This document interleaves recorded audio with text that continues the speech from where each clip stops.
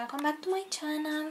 So in this video I am going to explain to you and actually show to you how I am preventing fungus diseases from spreading from orchid to orchid. And funguses do spread through spores. They spread through air, and sometimes we cannot do much about that. So here in front of you, you have Zygopetalum Louisendorf, and when I have received this orchid, she was in perfect condition. These are some markings from hail damage, and that is okay, but the new growths, we can see, they have some very dark brown spots, let's say, markings more actually. And we can actually see that they affected only the new growths, except this one. I don't know how this one escaped.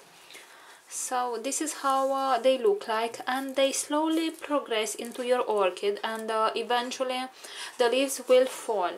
I will talk about many types of funguses in this orchid, so I don't really recall their names, but I will put you on the screen.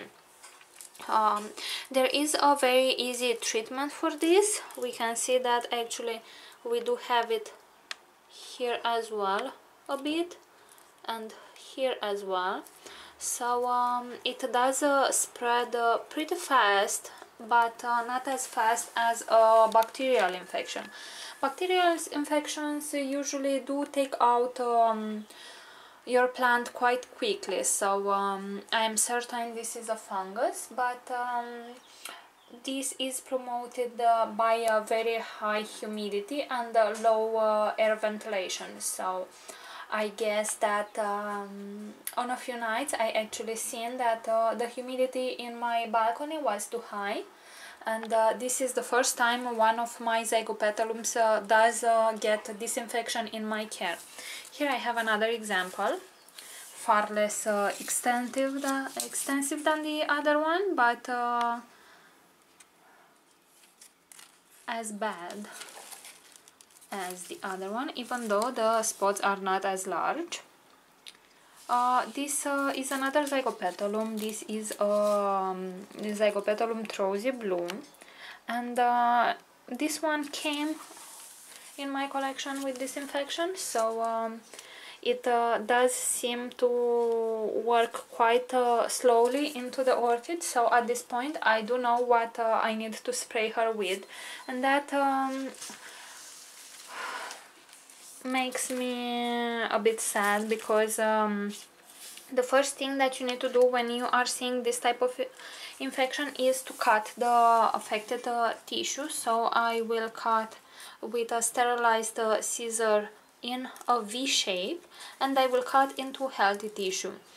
So that is the first thing you need to do when you are having large spots like this. When you are having one of these cases where the spots are very small, if they stop after you spray once or twice with the substance I will tell you, you shouldn't cut the leaves, because there is not enough damaged cells inside, so the leaves can still work properly. But when you have a bad infection like on this, I would definitely cut all the affected tissue. Another fungal disease I wanted to show to you, it is on this orchid. And so, as I was saying, another type of fungal disease can look somewhat like this, and this looks a bit similar to spider mite damage, but it is not. I have checked really well this orchid. We can see that it does have some very tiny spots, and they do spread. This is the bad part, so your leaves won't look very good. Unfortunately, I have received this orchid a few months ago from Secret Garden, and I have seen this disease on many orchids, but the disease wasn't actually active. So once you spray the orchid, the fungus will die, and on this case you are not supposed to cut the leaves, because once you kill it, it won't reappear unless you bring it again with a new orchid. Here is that at some point the cells really died, and we can see that on the pseudobulb it also makes quite ugly markings. So I have bring this disease with this orchid a few months ago, and I thought that the disease wasn't active because I have seen it in the past on other orchids, but the disease wasn't spreading at all. But since I have brought this orchid in my growing space, I have seen the disease spreading from this orchid to other orchids, to my Dendrobium nobile white actually, and some others, and I was sure it came with this one. And yeah, at this point I want to cut this leaf because it is way too affected, and maybe this one as well, at least the top part. And I will leave the others, and I will spray them really well. And yeah, for a few weeks, once a week, I will do a spraying with this solution, and then I will see how that works. In my opinion, I do believe that the infection will stop, but we should wait and see. And the last fungal disease I want to talk with you about today, it is this one that makes brown markings on the leaves, and in front of you you have a cattleya. It usually affects older leaves, and they make it makes them drop prematurely. Yeah, these actually three leaves I should cut. This one, it is just slightly affected. In here we can see it does have a bit of brown marking, but I will see if it progresses after it will be sprayed. I will try now and find some more examples. Here is an example on a pseudobulb. So the infection doesn't progress into the pseudobulb because in this particular case the infection was killed quite a long time ago. Actually, that is the way I have received it from the seller. What else? Here is another example.